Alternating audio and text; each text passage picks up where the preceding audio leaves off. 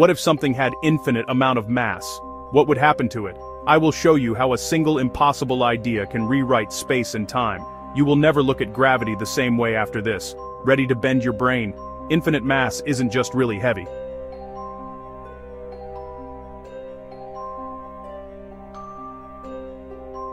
It's a singularity idea. In Einstein's gravity, mass tells space how to curve. If mass went to infinity, space would curve infinitely. You'd form a black hole with zero radius, a singularity. Time would stop at the event horizon for outside observers, and nothing, not even light, escapes.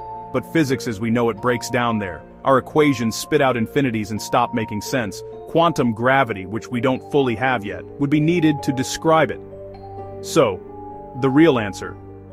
Infinite mass leads to a mathematical singularity that signals the limits of our theories, not a practical object you can weigh. Fascinating. Terrifying.